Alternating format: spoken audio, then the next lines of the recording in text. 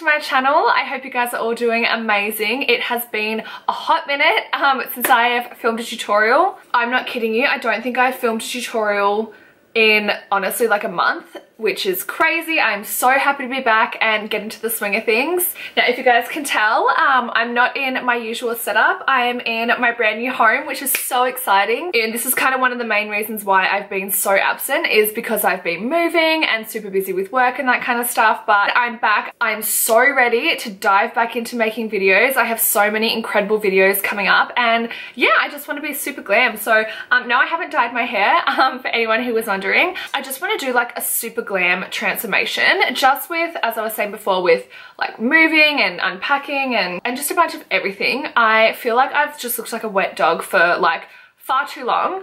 I feel like I haven't been properly glammed in a while, and I'm also really ill at the moment. So instead of sitting and feeling sorry for myself, I'm gonna make myself look like a 10 out of 10. So yeah, I was watching an episode of Keeping Up with the Kardashians the other day when I was down at my parents' house. So this is kind of a little bit Kourtney Kardashian inspired, but basically she was super tan and bronzy, like her body, and she obviously has black hair, and it was parted in the middle and then put back into like a really beautiful low bun. And she had like a reddy orange kind of lip and just like really glam skin. So it's kind of what I want to do today. So this is kind of a Kourtney Kardashian transformation video, come like I just need to stop looking like a foot and just want to look glam myself. So yeah, with all that said, let's jump right into the tutorial. Okay guys, so I am not naked, I promise. It is just so hot, which I am so not complaining about. So no, I've just like kind of pulled my top down into a boob tube. And yeah, let's get started. So I'm going to start with my base today, and to prep my skin, of course, I'm going in with my Mario Badescu facial spray. This is a cucumber one. So I'm just going to spritz this all over my skin, and now I have spray painted my hair black. So I'm going to try and avoid like my hairline area. We'll see. Oh. Best feeling ever.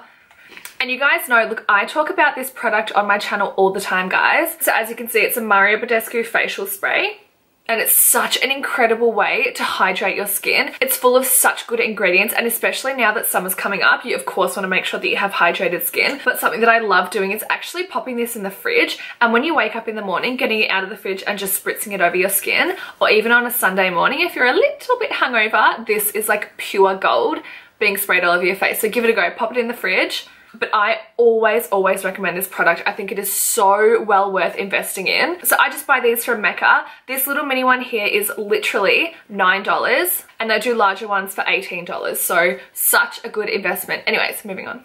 And so now moving on to primer. This is something that I'm pretty excited about. I've actually found a new favorite primer. This is the L'Oreal Infallible Mattifying Primer. Amazing if you have oily skin, but I've also been obsessed with using this on my clients who obviously have an array of different skin tones, and I've even used this on dry skin. Not severely dry skin, but reasonably dry skin, and they said that the foundation sat really well, so that's always good to know.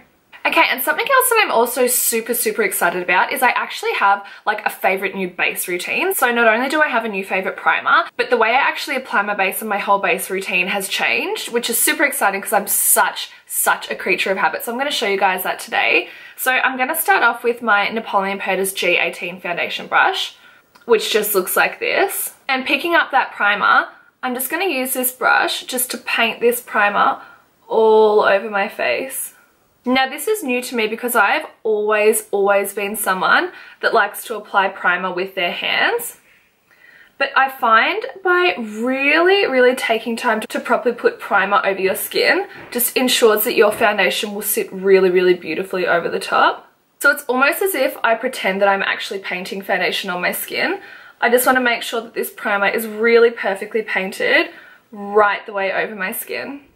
Now moving on to foundation, I'm going to take one of my all-time favourites. This is my NARS Sheer Glow in the colour Syracuse. Give that a really good shake.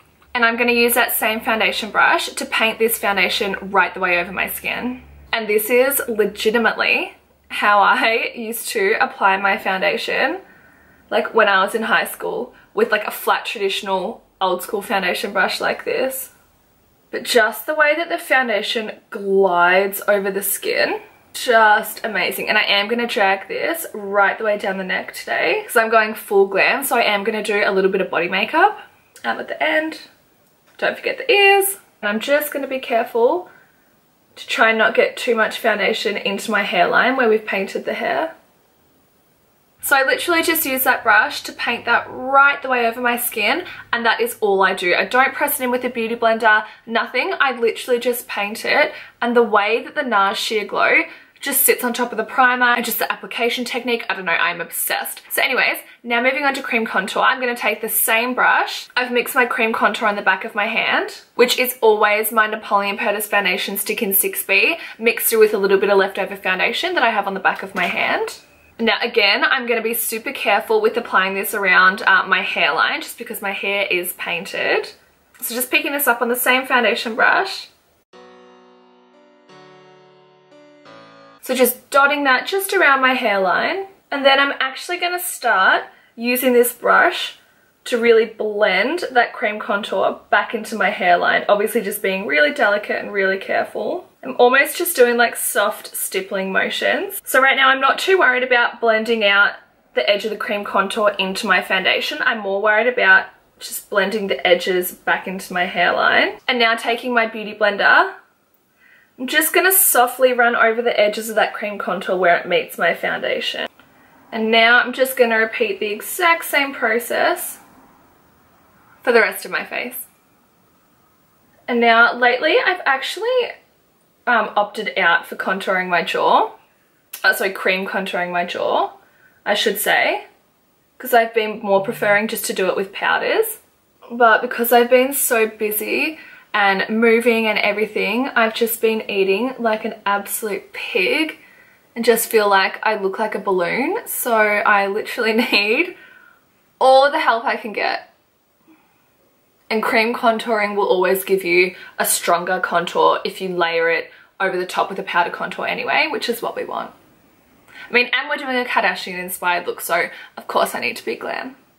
And something that I'm not sure if I've actually shared before, but if you're cream contouring your jaw and you want a really, really seamless blend, I can't believe I'm going to do this on camera, but it's actually just to give yourself a double chin. Give myself, like, let's get real, I already have one, but very much accentuate your double chin so your chin literally connects with your neck. Oh my god. This is the real me, guys. But anyways, just so you can make sure that you have a nice seamless blend. Although I don't mind if the jaw contour is reasonably harsh. Wouldn't mind looking a little bit plastic. And of course, would it be an Emily Walkear tutorial if I didn't contour my lips? So just using the same brush, it's actually pretty easy. I always say that there's a silver lining to everything. Like, you always got to look on the bright side of things and like be positive. And I have been so sick lately and my lips have just been so swollen and so big. So silver lining. Okay, now because we are doing a statement lip today, I want my lips to look really nice and big. So I've kind of like 60% blended away that lip contour. So moving on to concealer, I'm going to take my absolute favourite Tarte Tape Shape. This is in light medium honey. And now my new favourite way to do my concealer routine. Like, this is a whole brand new base routine for me, which I'm so excited about. So the way that I like to do my concealer is I just decanter a little bit onto the back of my wrist. And on my foundation brush, we're just going to take this right the way underneath the eye. And then I'm going to take this right down the side of my nose. Always like to take the concealer over the eyelid, just as a primer for my eyeshadow. Okay, so that's the only place that I like to take my concealer. And now, back in with my beauty blender, we're just going to press that in. And then I have a little bit of concealer left over. I'm just going to take this just predominantly over where my heinous eye bags are. And I'm just going to re-press this concealer in. Okay guys, so I do apologize. My camera just mad overheated, so I had to turn it off for like a good 15 minutes. So I just went ahead and set my face. So I'm really sorry about that, guys. But the technique for setting my face has absolutely not changed. I still go in with my damp beauty blender. Today I went in with my Coty Airspun and I just really press that powder into my skin. And then I just take a smaller fluffy brush, just pick up that powder and then just dust that down the rest of my chest and my décolletage area, just anywhere where we put foundation on the body. Always want to set it. And now moving on to bronzer, I'm going to take that same fluffy brush. This one unfortunately doesn't have a name or a number, but it's just like a fluffy brush from Napoleon Purtis. Doesn't matter what brush you use. So for bronzer, I'm going to go in with my new all-time favourite. You guys know this is my Mecca Max Sunlit Skin Bronzer in medium. And I'm basically just going to dust this right the way over my face.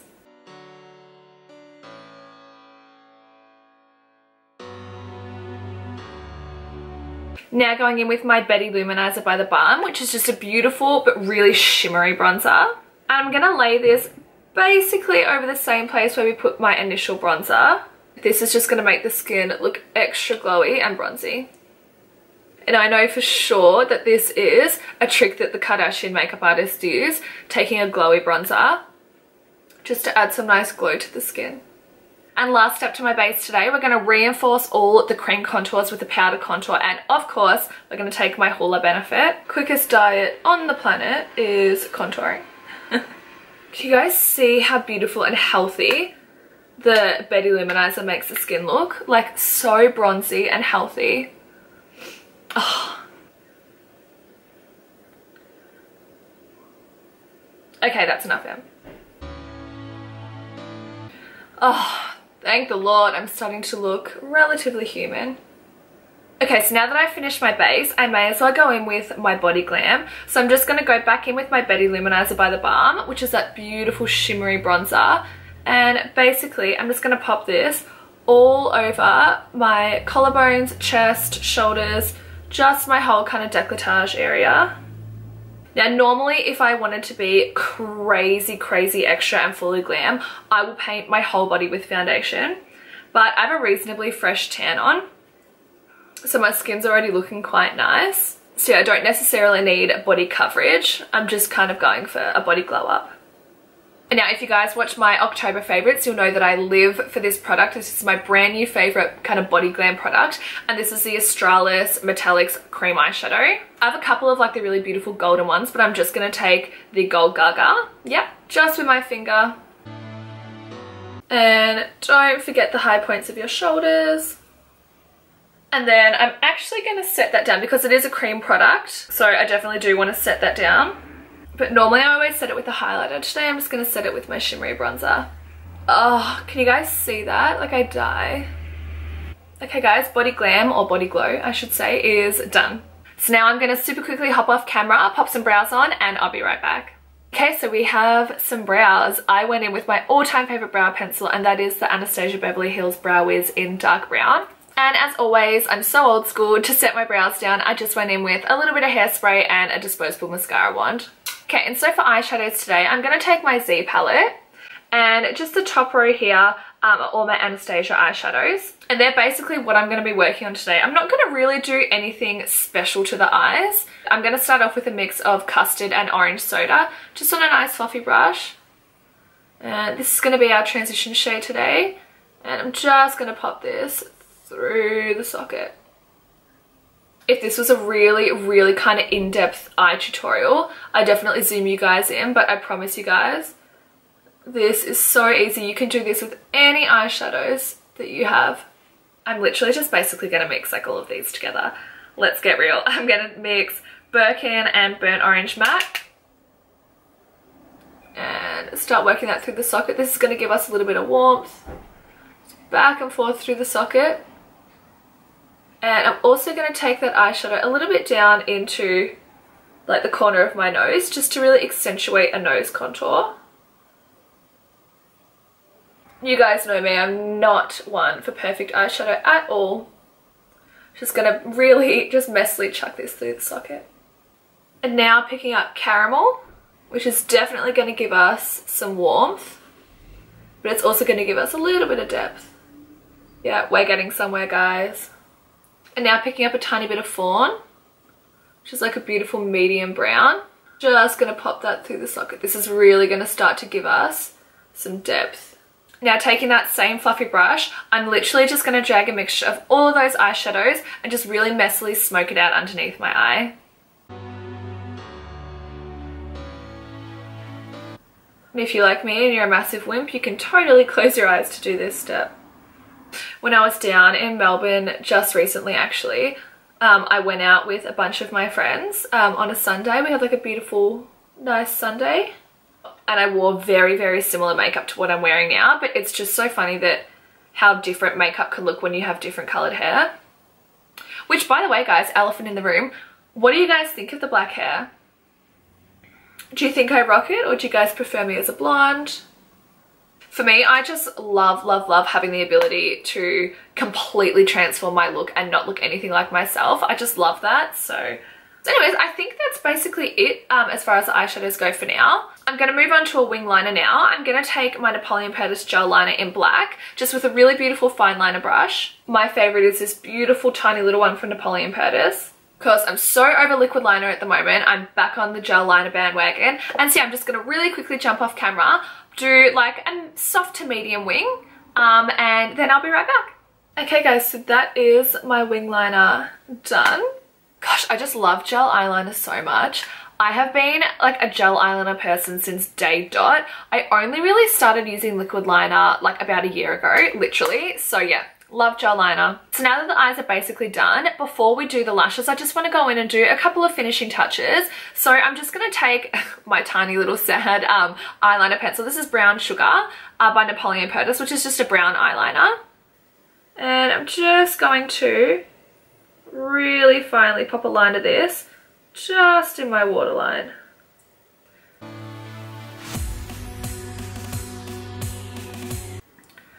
Just finishes the eyes. Obsessed. Now, I've literally made it through this whole tutorial without having to get up and go to my glam room, but I need a brush, so BRB. Okay, I'm back. Now, to finish off the eyes, I'm going in with my Urban Decay Naked palette, and I'm going to take Half Baked, which is this beautiful, beautiful gold shade right here. And I'm just going to pop this just through the brow bone. Guys, it's literally magical. Obsessed.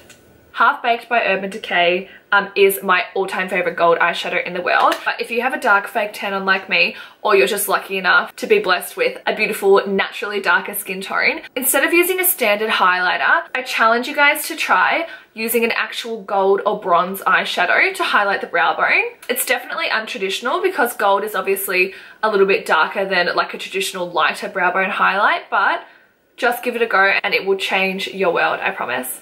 Okay, so golden brow bone highlight done. And I'm also just going to take this just on the inner corners as well.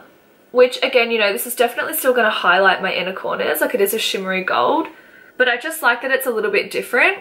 Like that's just instantly made my eyes look so green. I love. But it really goes with the kind of like golden bronzy complexion. I love. This eyeshadow is the bomb. Now just quickly before we pop our lashes on, I'm just going in with some Too Faced Better Than Sex mascara. Just popping a little bit on my top because we are going in with falsies, so I'm not going to bother. But I definitely, definitely want really, really nice prominent bottom eyelashes. Alright, so taking my favourite pair of lashes of all time. I made them, of course.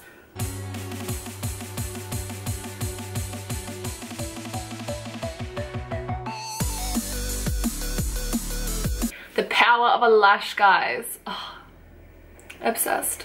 After I pop this lash on, I'll zoom in so you guys can have a really good look at the lashes. But the reason why I love these so much is because they're so messy, so uneven, so disheveled.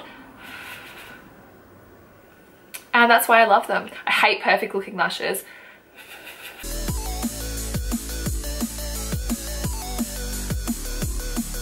Can you guys see them a little bit better? Obsessed, guys. Obsessed. Okay, guys, so now onto the star of the show, which is that beautiful red lip, which I'm just sharpening. So the red that I've chosen to use for this tutorial today is my very, very beloved MAC lip pencil in red. Literally called Red, spelled R-E-D-D. It's definitely more of like a warmer tone red. I wouldn't call it an orange red. It's reasonably a true red, but definitely like a lot more brighter. So I'll see how it looks like with the glam and the tan and the hair and everything. And if I think it's too red and I want it to be a little bit more orange, then we can go and pop on like an orange lipstick over the top.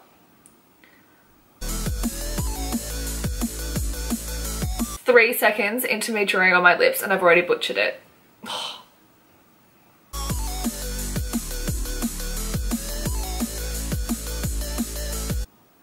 Oh yeah, this is looking nice and bright. And as you guys can see, MAC pencils just glide along the lips so nicely. How on earth did I get lip liner on my chin? Yes, come through! Guys, how funny do I look with a red lip? Like, so not my style, but I'm feeling myself. What's new? Oh my god, you guys. Do I look like Kourtney Kardashian? Literally, not at all, but at least my makeup kind of looks like her. Okay guys, well I think that is officially my makeup transformation done. I definitely look a lot better now than I did at the start of the video.